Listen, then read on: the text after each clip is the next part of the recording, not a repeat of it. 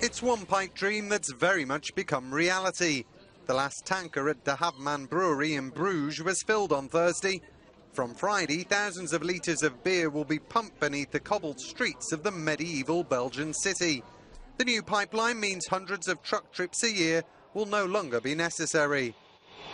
It was so important to find that solution for the mobility problem, because if we want to work on a modern way, from time to time we need to let trucks enter the historical city, and that is what we don't like, because it's always a risk for the historical buildings and streets.